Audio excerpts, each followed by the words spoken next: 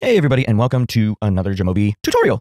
In this tutorial, I wanted to talk about a couple of new additional tests that are added through a module called Moretests to allow you to do additional assumption checks in various base level analyses like t-tests, ANOVA, so on and so forth. So let's jump into that one. So first and foremost, I'm using the most recent updated version of Jamovi 2.2.3. You can grab that on their website. Okay. So let's open up the modules and let me show you what I'm talking about here. So I'm going to go ahead into manage installed because it's already there. And interestingly, one thing to note about this that I just discovered, hey, new thing for this video that I just discovered is that if you open the modules box here, dialog box of what you have installed, close it and then reopen it, it's going to be exactly where you put it, where you've scrolled to. Because look, you can see that I'm scrolled all the way down here. So we're talking about more tests here. And this is from the Jamovi developers, Jonathan Love and Victor Moreno. And so you don't necessarily have to have these, but what this does is adds additional normality tests, and we'll talk about the Komolgorov-Smirnov, and then as well as the Anderson-Darling tests. I'll open up some data and we'll run a t-test through the data library. And if we need to open up an ANOVA, then we will. And then homogeneity of variance, which is Bartlett's additional test. So we'll talk about each of these tests, and so it adds them to the modules. So this more tests does not have a module up here at the top. Okay, you'll just find it in these additional things here. So let's open up some data from the data library. And so I'm in the data library right now, as you can see, data library. And so what I want to find is just some ANOVA. All right, so let's find an ANOVA one. RTFM, read the frustratingly awesome manual. Read the flippin' manual. All right, so we've got what A is, I believe, is just the participant number. Let's rename that, shall we? Because I've got my mic in the way of my keyboards. That was not good. All right. So we've got their grade on a score, whether or not they attended and whether or not they've read. Okay. So you can probably guess where this canned example is going. So let's go into ANOVA, because what we're going to do is a two-way ANOVA. And under assumption checks, we've got homogeneity and normality tests. So we should get our Komolgorov. I probably am saying that so badly. All right, so let's put in our fixed factors here, and let's put grade in. I love it how it says you need to have a scale variable, but it accepted my nominal variable because I didn't rename it. Okay, so here we have our ANOVA. Okay, so we have whether a main effect of attendance has anything to do with grade, and it appears so. Reading, whether or not it has anything to do, reading the flippin' manual has anything to do with reading, and you are scoring high, and that is clear. But there is no interaction. You don't need to attend and read, apparently. That's strange, but okay, be that as it may, that's fine. So let's get our homogeneity tests and our normality tests, and you can see there they are. So what are the Komolgorov-Smirnov test? Well, normally people will use the more common Shapiro-Wilk test, okay, which gives you a statistic and then gives you a p-value as whether or not you've violated. The Komolgorov-Smirnov test is a very similar thing. What it's doing is it's a non-parametric test of continuous one-dimensional probability distributions. It kind of looks like that. This is from Wikipedia. It's very hard to see, but it kind of looks like that. Okay, so what you're going to be doing is comparing a sample with a reference probability distribution. Okay, or you can compare two samples together, which is a two-sample KS test. But so we don't know. So as per Wikipedia here, I'm going to quote here.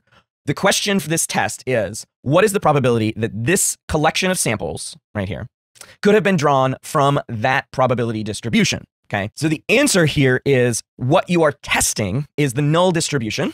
Okay, so the probability that you are pulling from this null distribution. And so if this value is less than your, whatever your assumption p-value is, we'll say 0.001 or something like that, we've violated the test. Same thing with Shapiro-Wilk. Okay, so it's a similar thing. It's a similar question. Okay, so the higher this test statistic, likely the lower this p-value. Okay, so that is the Komolgorov-Smirnov statistic, and you might need to use it depending on the kinds of data you are using. It's a non-parametric test. It's a non-parametric test. Okay, be aware of that. So the one thing that I will mention, so if we were to plot this into this, right? So sorry, dark mode. This is the cumulative probability. So this is the null distribution. It's the model cumulative distribution function, right? As you can see, the blue line, which is taken some steps here, is the sample CDF, okay? And the reason why it steps like this is because of sample size. And the black line here is the difference between the two, right? So how far away is your black arrow? That's what that test is asking, okay? So that is the Komolgorov-Smirnov line. And now the Anderson-Darling is a similar test, okay? Given a probability distribution, okay, you get a statistic. So you're testing critical values versus of a sample versus a normal. So the Anderson-Darling test is a statistical test whether a sample is drawn from that same probability distribution.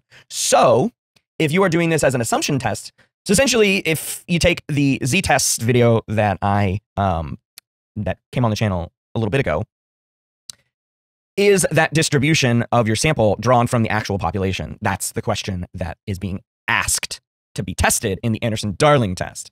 And so what you find here, again, is a statistic, and you are testing it against the null hypothesis of that they come from the same distribution, and that's what you want to know. You want to know if they're coming from the same distribution. And so again, you get a p-value of whether or not they come from the same sample distribution, or from the population distribution, excuse me. And so if this is significant based on whatever your normality test is, then you're good or you're not good. You either violate it or you don't violate it, right? So you can imagine that if we pulled this grade sample, right, this measurement of grades that didn't exist in the population, then we would violate the Anderson-Darling test here. You can see more tests, results provided by more tests. So there you go. I don't have a fancy graph for you on this one. Now, Bartlett's test, as you can see here, could not be calculated. F-statistic could not be calculated. Bartlett's test, I'm not entirely sure why, because I did try to run a, not on this one, sorry. I did try to run a repeated measures ANOVA, and could not get, so Mauchly's test of diversity is fine, but I could not get Levine's test for any of these, because there's no between subject factor, that's right.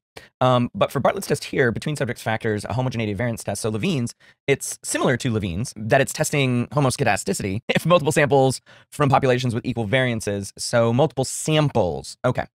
So that might be the reason why I don't have multiple samples here. I only have the one sample. Groups or samples, although it could say groups. I do have multiple groups here. I'm curious as to why, if anybody has any ideas as to why Bartlett's test isn't working in this 2x2 ANOVA, that would be lovely. And or why it's not working in the repeated measures ANOVA either. So if you want to do this one, this is this is the Broca repeated measures from the learning statistics with Jamovi. There you go, one way repeated measures ANOVA here from that data library. So all you have to do is add that module to get the data that I've worked with in both of these windows here. So the RTFM and the Broca. So that's how you do those. That's what the Moretests module is all about. Just these three different tests: Komolgorov-Smirnov, Anderson-Darling, and Bartlett's. If you like this video, consider leaving a like. If you like this content, consider subscribing for more of these kinds of tutorials. And plus, just other random stuff too, because I like technology as well. So stay tuned for those kinds of things. Thanks for watching.